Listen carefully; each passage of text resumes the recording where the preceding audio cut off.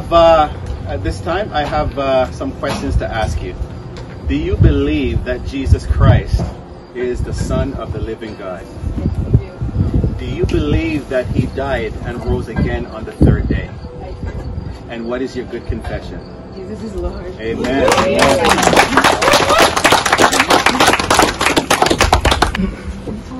At this time, I can now baptize you in the name of Jesus Christ.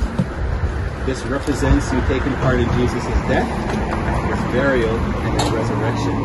The promise of God is that you will receive the gift of the Holy Spirit, and you will be added to the church. You'll be added to His body, I should say, which is the church.